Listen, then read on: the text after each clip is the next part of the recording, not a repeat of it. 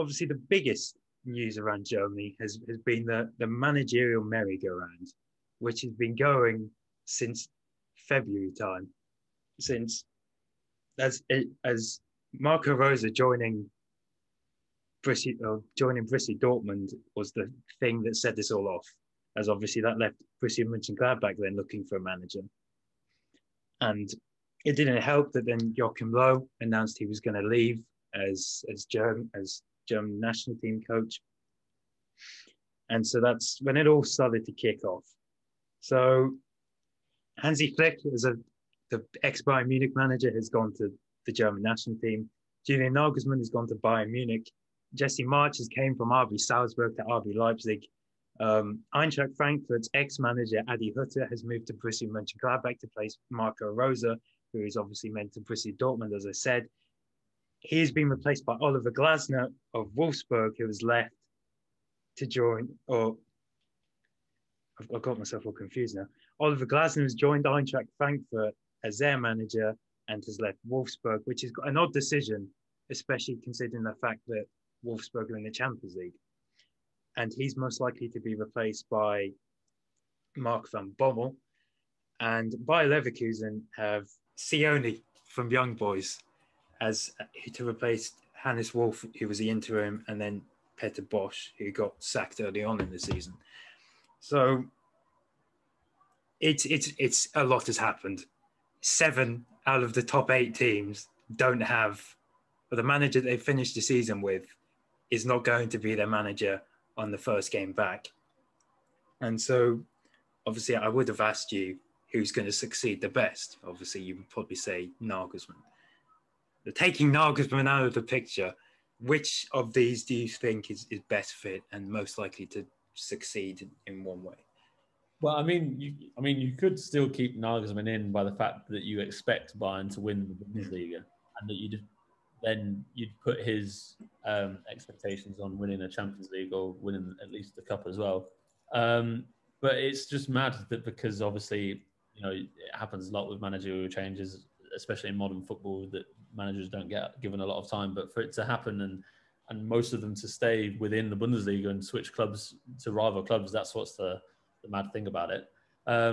But in terms of who could do well, do the best, I mean, I'm really excited about Marco Rose joining Dortmund, but only if they invest the right way this summer, because I mean, hopefully they can keep hold of Sancho and Erling Haaland as well.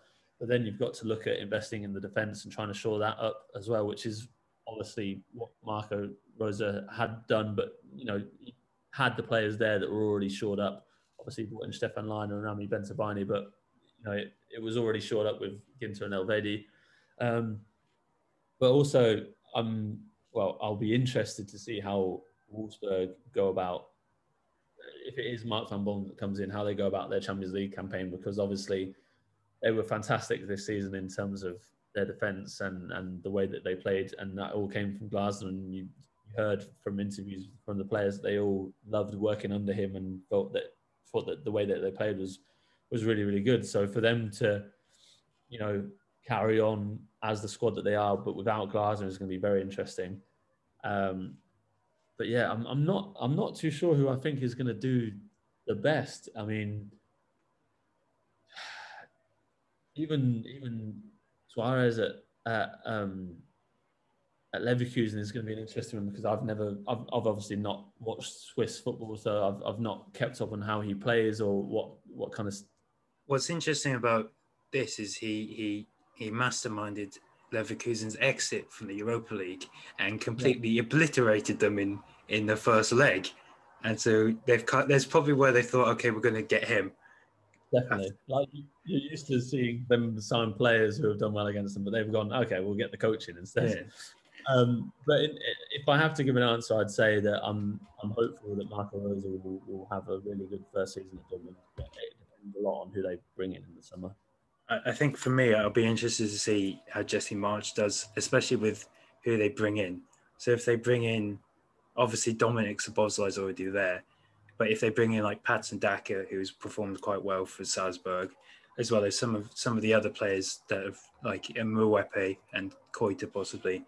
I'm not saying they're going to happen. Patson Daka is probably the most likely one, but players that he's used at Salzburg and have thrived under him. It'd be interesting to see if he can recreate that. But obviously, Szoboszlai was injured when he joined, and so hopefully next season, especially under Marsh, he's able to kind of light up the league, possibly. And yeah.